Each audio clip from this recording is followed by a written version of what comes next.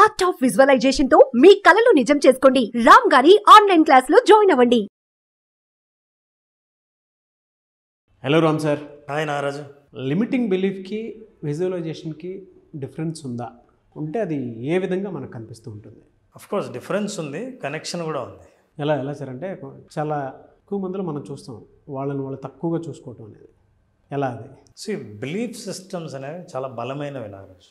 Belief system అంటే అర్థం ఏంటంటే ఒక మనిషికి నేనేంటి, నేనేం చేయగలను, నేను ఎలా ఏదైనా సాధించగలను, ఈ ప్రపంచం ఎలా పనిచేస్తుంది, ఈ విషయాలపైన ఉన్న అభిప్రాయము, దృష్టికోణమే బిలీఫ్ సిస్టమ్ అంటే. ఏదైనా సరే నమ్మటం, ఇది అవుతుంది, ఇది అవ్వదు, ఇది సాధ్యం కాదు, ఇది సాధ్యం అవుతుంది, ఇలాంటి అభిప్రాయాలతో ఉన్న జీవితం, దాన్ని మనం బిలీఫ్ సిస్టమ్ అంటాం. అయితే బిలీఫ్ సిస్టమ్స్లో సెల్ఫ్ లిమిటింగ్ బిలీఫ్ సిస్టమ్ నువ్వు అన్నట్టు ఉంటాయి, అట్లాగే ఎంపవరింగ్ బిలీఫ్స్ కూడా ఉంటాయి.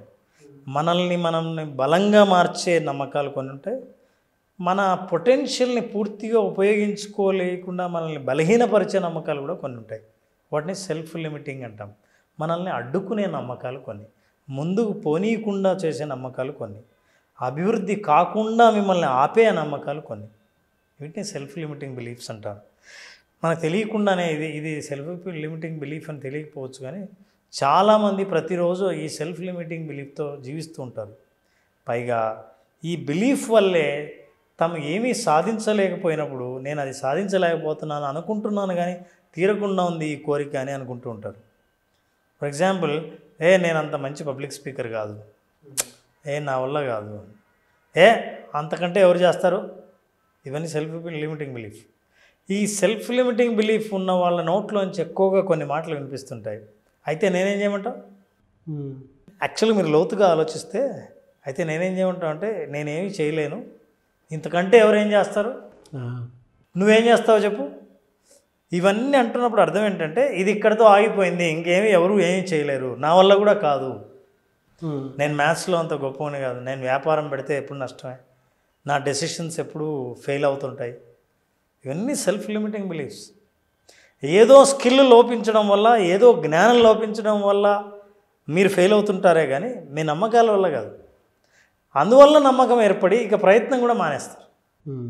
ఈ సెల్ఫ్ లిమిటింగ్ బిలీఫ్స్ అనేవి ఎట్లుంటాయంటే మనిషి యొక్క బిలీఫ్ సిస్టమ్ వల్ల ఒక అడుగు ముందుకు వేయాలంటే కూడా ఏదైనా సరే ఈ అడుగు, నేను వేసే అడుగు నేను కోరుకున్న భవిష్యత్తులోకి నన్ను తీసుకెళ్తుంది అనే నమ్మకం ఉన్నవాడు ముందుకెళ్తుంటాడు. కానీ అడుగేసే ప్రతిసారి ఇది నేను ఇంతకంటే ముందుకు వేయలేను, ఇంతకంటే ముందుకు వెళ్ళలేను, ఇదే నా కెపాసిటీ, నా క్యాపబిలిటీ అని తాను అడ్డుకుంటాడు. చాలామందిని నేను చూశాను, వాళ్ళు ఉద్యోగంలో చాలా సిన్సియర్గా ఉంటారు, వాళ్ళకు మంచి కాంపిటెన్సీ ఉంటుంది, వాళ్ళు ఫ్రీలాన్సర్స్గా కూడా తయారవచ్చు. నాకెవరు జాబ్ ఇవ్వరు, బయట అసలు అవకాశాలు లేవు అని అంటుంటాడు. Self limiting belief. అవును. అయ్యో ఏమండి మీకు స్కిల్ ఉందండి అని వాళ్ళ ఆవిడ చెప్తున్నా సరే, నీకు తెలియదు, ఊరికే ఇట్లా అంటుంటావు, నాకు తెలుసు, నాలాంటి స్కిల్ చాలామంది ఉంది, నేను ఇంతకంటే ఏం చేయలేను, జాబ్ చేయాల్సిందే, జీతం తీసుకోవాల్సిందే. ఇప్పుడు ప్రాబ్లం ఏంటంటే మనం ఎందుకు విజువలైజేషన్ సెల్ఫ్ లిమిటింగ్ బిలీఫ్ గురించి మాట్లాడుతున్నాం అంటే, పర్వాలేదు మీకు సెల్ఫ్ లిమిటింగ్ బిలీఫ్ ఉంటే మేము మీ జీవితంలోకి వేలు పెట్టి మేము దాన్ని గెలకడానికి ప్రయత్నించట్లేదు. మీ సెల్ఫ్ లిమిటింగ్ బిలీఫ్తో మీరు సాటిస్ఫై అయి ఉంటే పర్వాలేదు. అవును. అయితే చాలామంది సాధించాలనుకున్న కోరికకు సాధించలేకపోకుండా ఉండడం వల్ల ఉన్న అసంతృప్తికి మధ్య కొట్టుమిట్టాడుతున్న వాళ్ళు ఎవరైతే ఉంటారో, నేను ఇది పొందాలనుకుంటున్నాను, సాధించాలనుకుంటున్నాను, కోరుకుంటున్నాను, కానీ పొందలేకపోతున్నాను, ఎక్కడో సెల్ఫ్ లిమిటింగ్ బిలీఫ్స్ అడ్డుకుంటున్నాయి.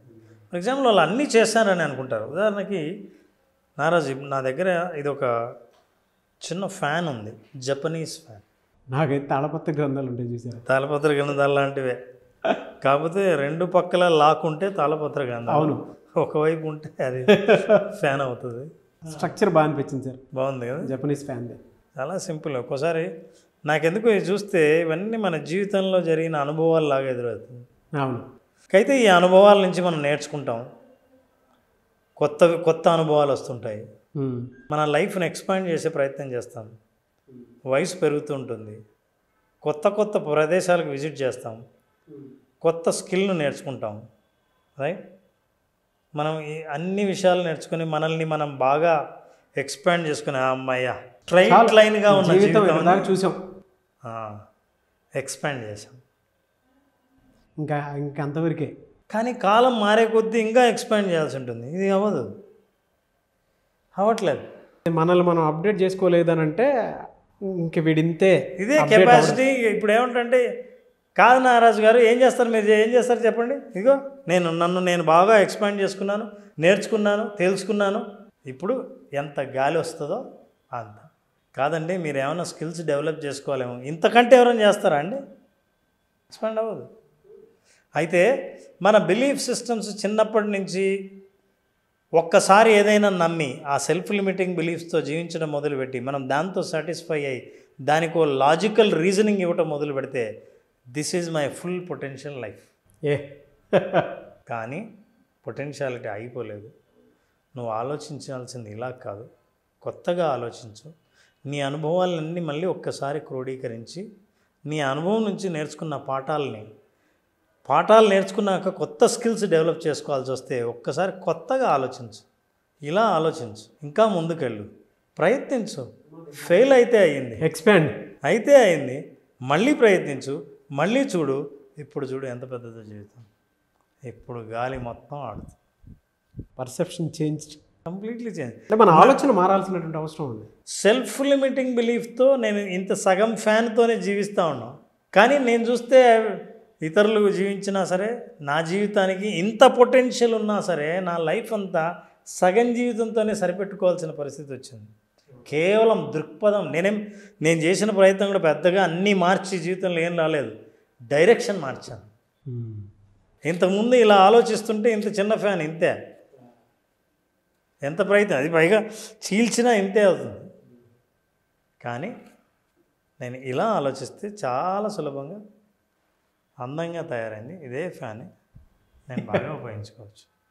కొత్తగా ఆలోచించడం, కొత్త స్కిల్స్ని, నైపుణ్యాలని డెవలప్ చేసుకోవడం, కొత్తవి ప్రయత్నించడం, ప్రయోగం చేయడం, అడాప్ట్ చేసుకోవడం, అవగాహన తెచ్చుకోవడం.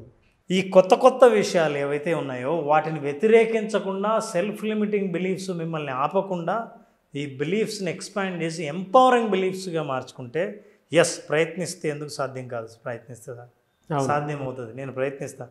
ఫెయిల్ అయినా సరే అక్కడ ఆపకుండా నేను చేసిన తప్పేంటో తెలుసుకొని, తప్పు మళ్ళీ తిరిగి చేయకూడదంటే ఏ కొత్త స్కిల్ నేర్చుకుంటే ఇప్పుడు కరెక్ట్గా చేయగలను అన్నప్పుడు డైరెక్ట్గా మీ జీవితం ఇట్లాంటి ఎక్స్పాండ్ అయిపోయి మీకు ఫుల్ పొటెన్షియల్ మీ లైఫ్లో ఉన్నదాన్ని మీరు ఎంజాయ్ చేస్తారు.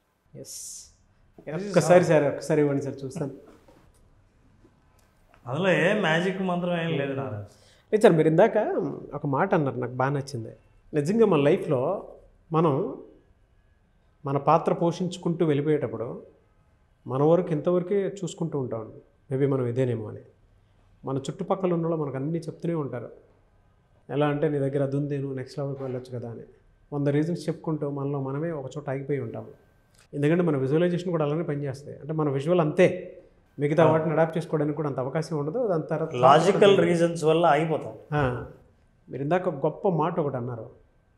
ఒక విషయాన్ని చూసేటప్పుడు ఈ అనుభవం మొత్తం క్రోడీకరించి, అంటే ఒక్క చోట ఆగి క్రోడీకరించి కనుక ఈ జీవితాన్ని చూస్తే, ఇందాక అన్నట్టు అన్లిమిటెడ్ లైఫ్ కనిపిస్తుంది మనకి.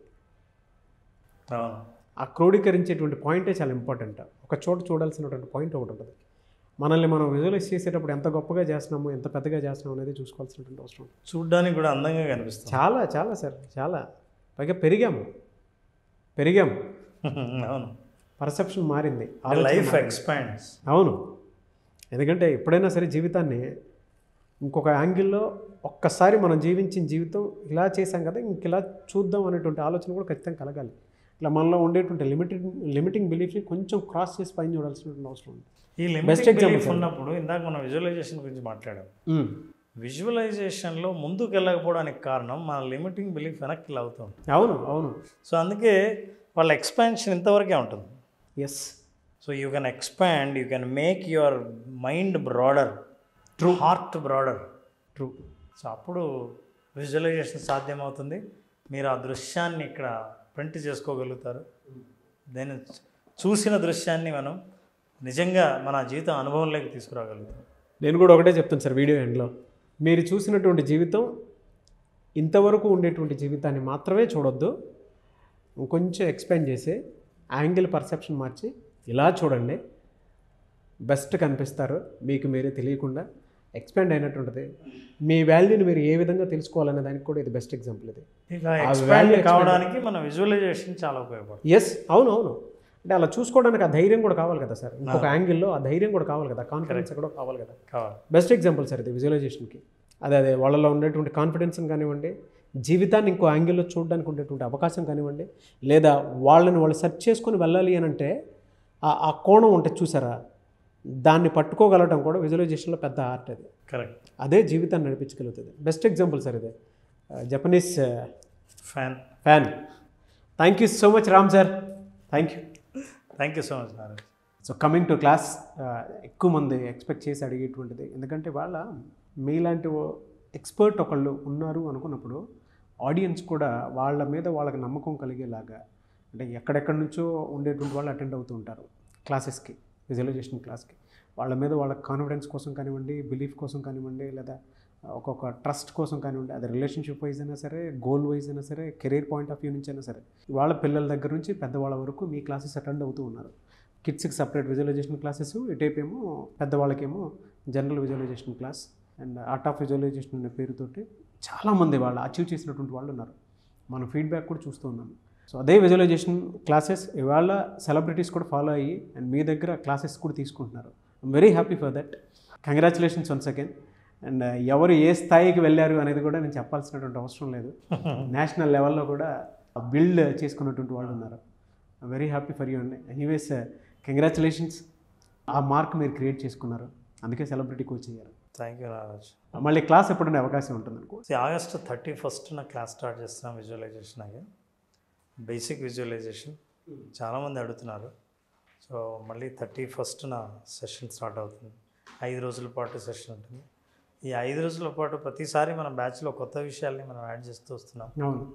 సో ఈ 5 రోజుల్లో వాళ్ళ ఫెయిత్ని బలపరచడానికి, వాళ్ళు అనుకున్నది సాధిస్తారనే నమ్మకాన్ని కలిగించడం కోసం we conducted. Sure. August 31st. I wish you all the best, sir. Thank you. Thank you so much, Ram garu. Thanks, Ram.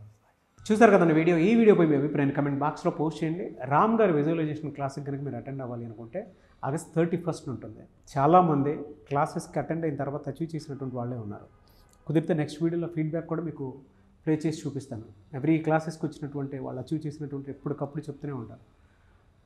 So మీరు కనుక అంటే మీ మీద మీకు ట్రస్ట్ లేకపోయినా, ఆ బిలీఫ్ సిస్టమ్ లేకపోయినా, లేదంటే ఎక్కడో తెలియకుండానే అన్కాన్షియస్ వెళ్ళిపోతూ ఉన్నాము, మా కెరీర్ మా చేతిలో ఉండట్లేదు అనుకున్నప్పుడు, మీరు ఏదైనా సరే సాధించాలనుకునేటప్పుడు మీ మైండ్లో ఒక బ్లూ ప్రింట్ ఉండి దానికోసం పరితపించేటప్పుడు, ఒక పర్ఫెక్ట్ గోల్ని సెట్ చేసుకొని ముందుకెళ్ళి దాన్ని సాధించాలి అనుకున్నప్పుడు ఒక కోచ్ అవసరం ఖచ్చితంగా ఉంటుంది.